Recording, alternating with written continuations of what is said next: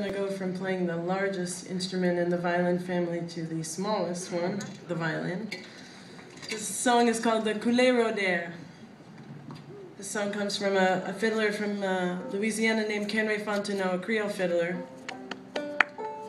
Really incredible artist and beautiful player.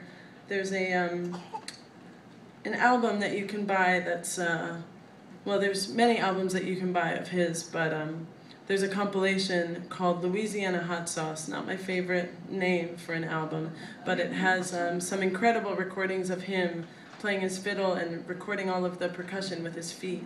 And this is a song about a boy who falls into a dam.